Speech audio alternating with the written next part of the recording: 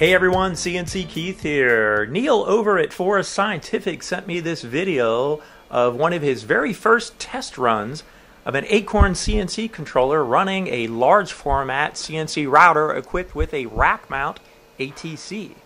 So Neil took the stock ATC macros that we have posted on the forum and modified them to his own use, and he shot this video of one of his first test runs. I wanted to share this with you all.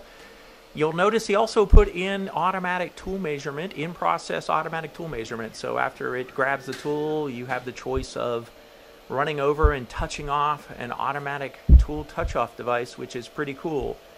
You'll notice also there's a few pauses in the video. This macro has not been optimized, so Neil will optimize the timing and things will be a little quicker in the next go-around. But he just wanted to send this video. He's pretty happy with his first test run, and I wanted you all to see it. Check it out.